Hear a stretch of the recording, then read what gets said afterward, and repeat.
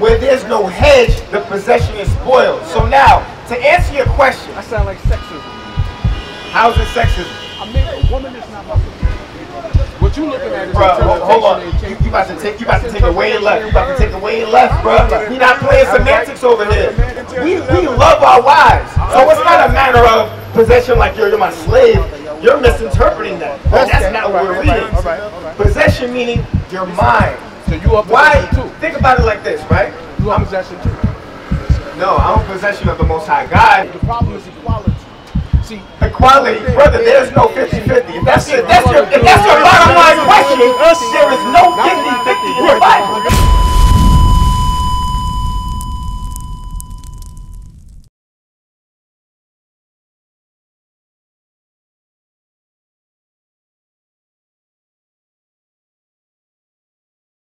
How you doing? My name is Gamliel. What's your name? Asaph.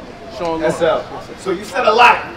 And the brother was dealing with you in terms of the border of wickedness, how that's a particular race of people, which is the so-called white man, who's Edom in the Bible. That, you can't refute that. Right.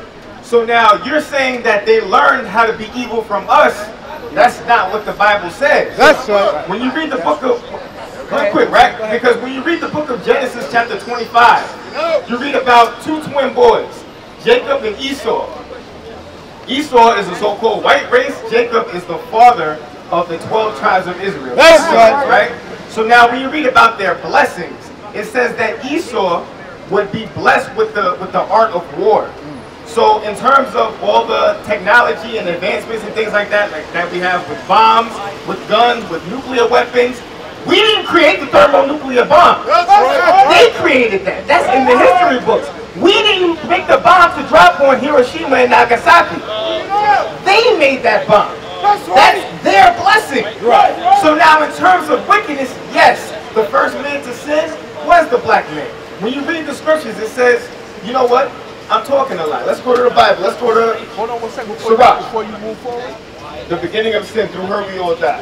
Who created the sin? 25, 24. If somebody created an atomic bomb, who created the 10th? But you got, this is what you have to understand, right? This is what you got to understand.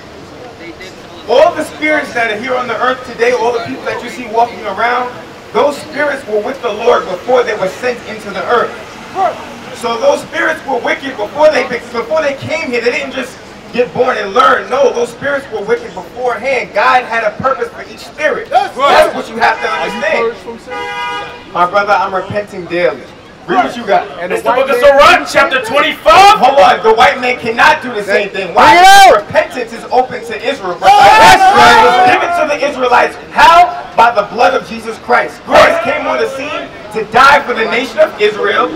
This is Acts chapter 5, verse 31. I'm just paraphrasing. But hold on, we jumping, bro. We jumping. I don't want to do that. My brother here is listening, my brother here, my brothers over there, they're listening. So let's answer these questions. How did sin come into the world? Read. This is the book of Sirach, chapter 25 and verse 24. Of the woman came the beginning of sin. What woman was that? That was Eve. Eve, believe it or not, my brother, Eve was a black woman. That's right. Adam was a black man. You know how I know that? Because I read the Bible. In Genesis chapter 2, it says that he was made from the dust of the ground.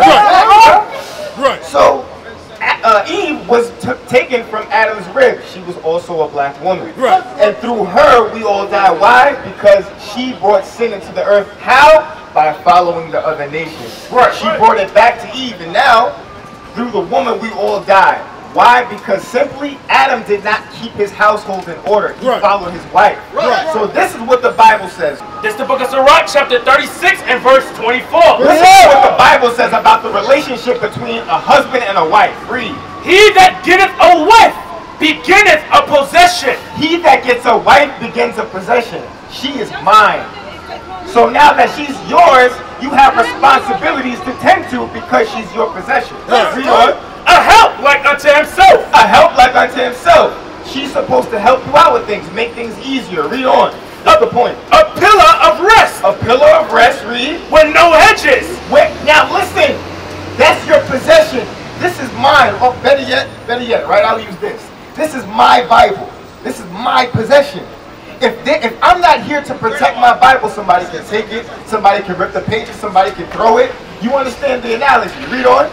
When no hedges, there the possession is spoiled. Where there's no hedge, the possession is spoiled. So now, to answer your question. That sounds like sexism. What? Bro, what are you talking about, man? How's it sexism? I mean, a woman is not my sister. What you looking at is bro, hold on. You about to take it way left. You about to take it way left, bro. We not playing semantics over here. Listen, you gotta understand something. I'm married. The brother here is married. The brother here is married. The brother there is married. We love our wives. So it's not a matter of possession like you're my slave. You're misinterpreting that. That's not what we're reading. Possession meaning you're mine. So you are Why? possession too. Think about it like this, right? You are possession too.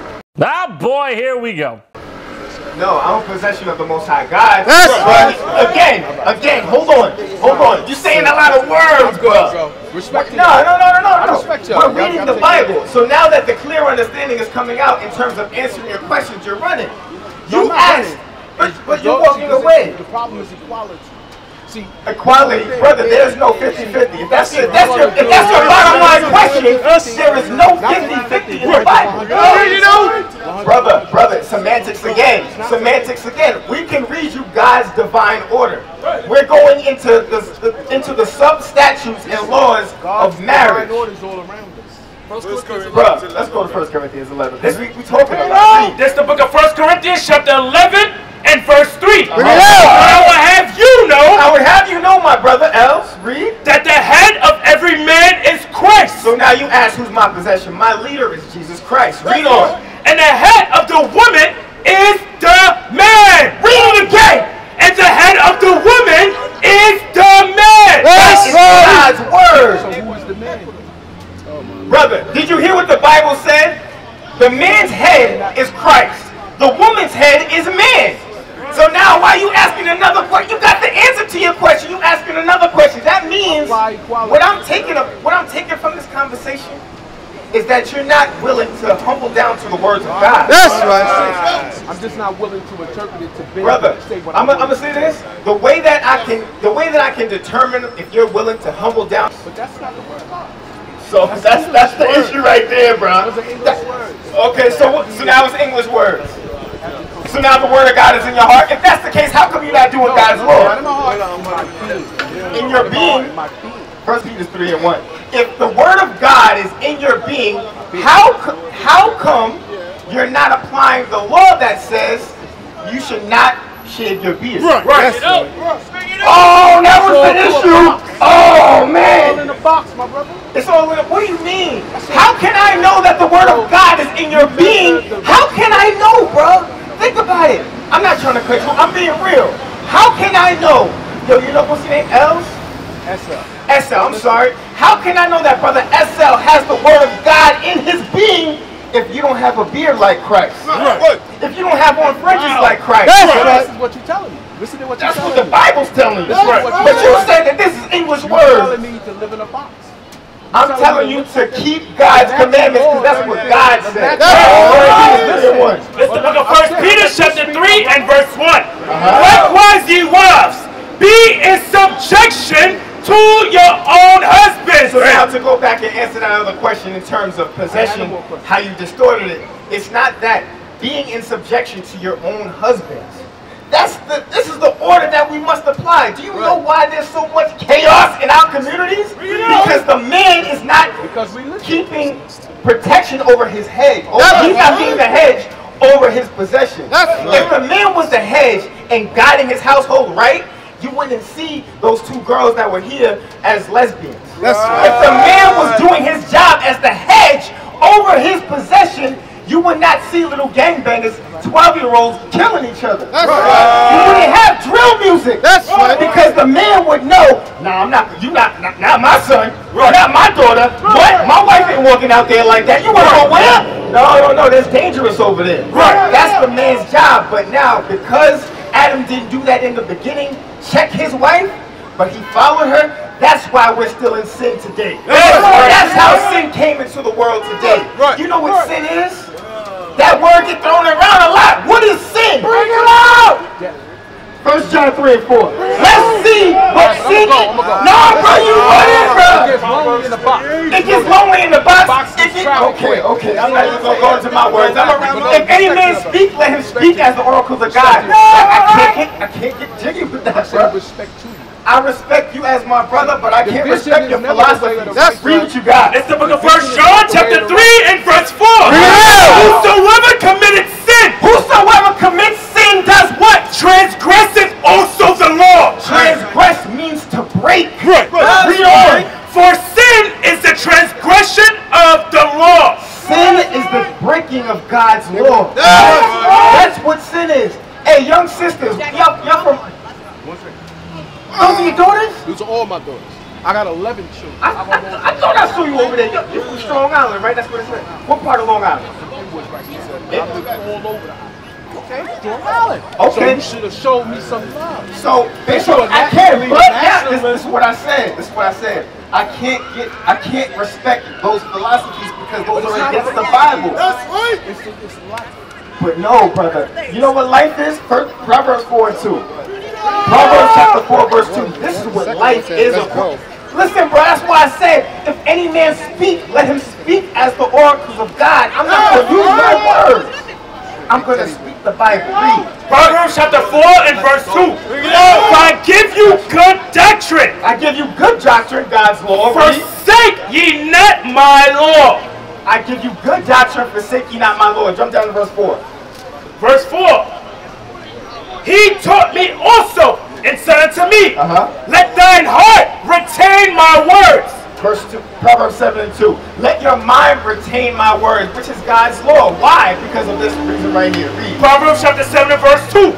Keep my commandments and live. Keep my commandments and live. Okay. Now this is what I'm going to say. I prophesy that you bear witness to what I just said.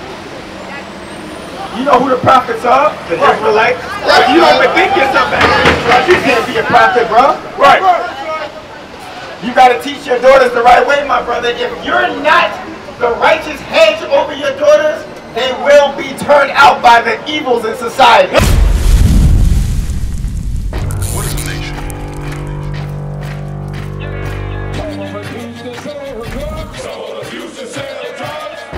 Nation is men leading by example.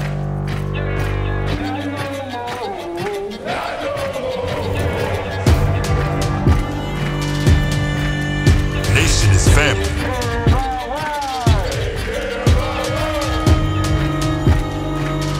Nation is community. Nation is children with role models.